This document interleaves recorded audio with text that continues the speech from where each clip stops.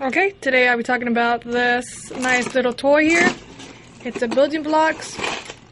You can create little robots, any type of or style. This is what it comes with. The remote control. The battery package. This is just individual sets here. And everything comes individually packed.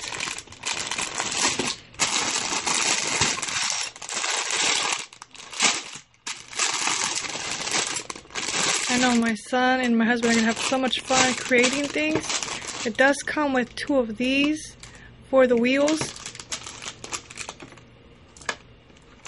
And the little adapters that will connect to the motors. So this is it, and it does come with a little booklet as well.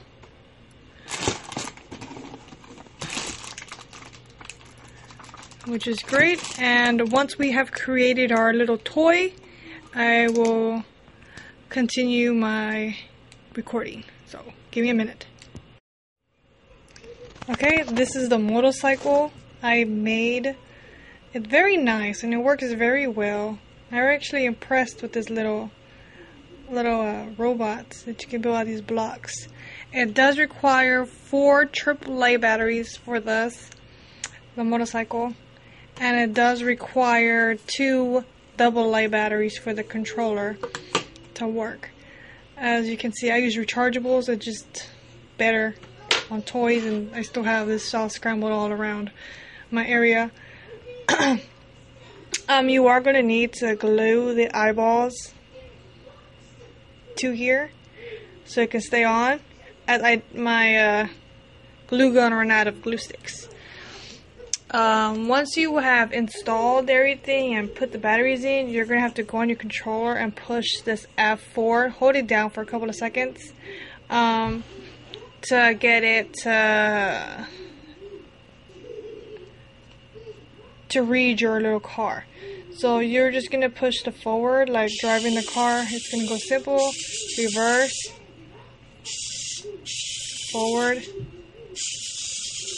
and then it's going to spin. It's going to spin the other way. The eyeballs already came off.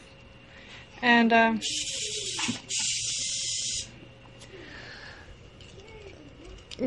do say though,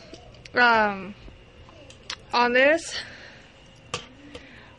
these go a certain way, as I got these wrong. So the cords are in the back of it. So this is going to be flipped the other way around, so the cords do not get stepped on while playing and mess it up. So we can easily fix that, but I just wanted to show you how fun it is. And let me correct this real quick. I just want to show you what it could possibly be if you insert this the wrong way. As you can see, it stalls and it doesn't do what it needs to be done. But give me a minute. Okay, I have corrected the problem. Now you can see it's better organized and it won't be in the way at all whatsoever. So do keep in mind, I just wanted to show y'all that. Now it should be running correctly. Forward, back, spin, turn. Ah, it broke. They gave out. Hold on. Alrighty. It is all good. It's all block. I was doing this myself. First time building it, and I am on carpet, so it's not a steady floor. So it is gonna, as you see, jumps up and down. Overall, great little toy for your little one. Okay. This time we build the little truck here. We added the nose and the eyeballs to it, which makes it look a little cuter, which is awesome. Once again, I did not glue them. I have not went to go buy some more glue sticks, but it tells you right here how to build it. There is about 25 steps to it, as that is the final piece. Like I said, I just added the eyeballs and the nose. It's simple. It tells you directions right here, and this is what we built. this tool does come in handy on taking it apart from piece to piece. The only thing is, I would say on these it says 5 and 7. I suggest you do a 4 and 8. 8 is counting away the dots from here, just to give enough room for this, as this is a different kind than the book is stating. And even though it looks great, this does give you the to spin it, you know, give a little effect on spinning it. I was trying to push it in. Use your eyeballs. But I just want to show you that's cute. Simple to use. And then the spinning. Oh, sorry.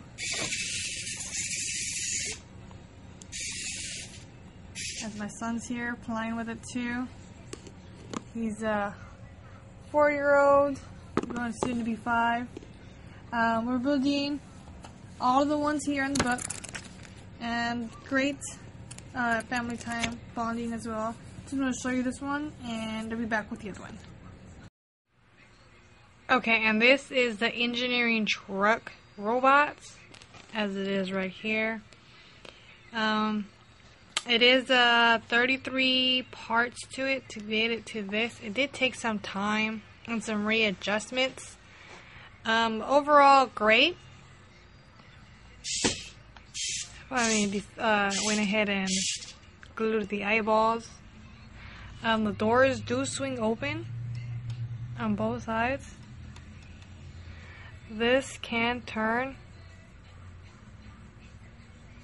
I did add the whites for a little nicer look. Just details, since we have extra the nose, the white bar on the side, just on the side, just a quick thing.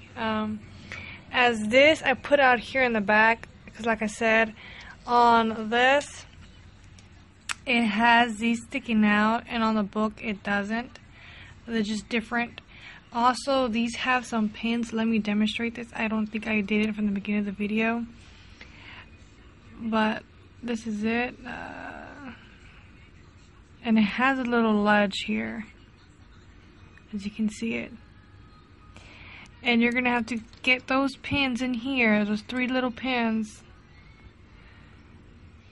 I'm trying to get it, but as you can see, those 3 pins to go into here. And then it also has this, like I said, this little curve here that's gonna go on this side. So they each have their own specific side to go to. So I try to do it carefully because I don't want to mess nothing up. I don't let my son do it either. I'll do that later because I'm one-handed at the moment. But overall, nice toy. So it does go back, forward. It does take all this away. It does work on the carpet.